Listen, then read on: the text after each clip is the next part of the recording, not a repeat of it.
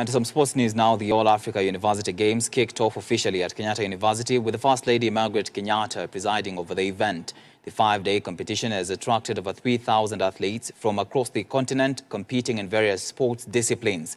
Speaking during the event, the First Lady expressed her delight at seeing Kenya yet again host another continental competition only weeks after the World Athletics Cape Keino Classic. The competition is held once every 2 years, and this is the third time Kenya is hosting the event, with the last time being in 2014.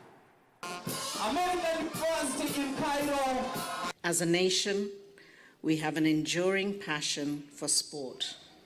We are proud to have hosted World Classic Championships, including the Kipchoge Classic, the Under-18 and Under-20 World Athletics Championships in 2017 and 2021, respectively.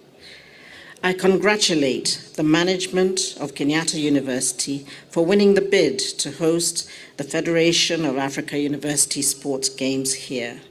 It's indeed a great honor for our country. I'm pleased to see such great participation and attendance of these games, which has attracted participants from over 50 different university teams and 15 countries across the African continent. The theme of this year's games, use of university sports as a tool for development, is very appropriate. Sports is recognized for its great social significance. Yeah.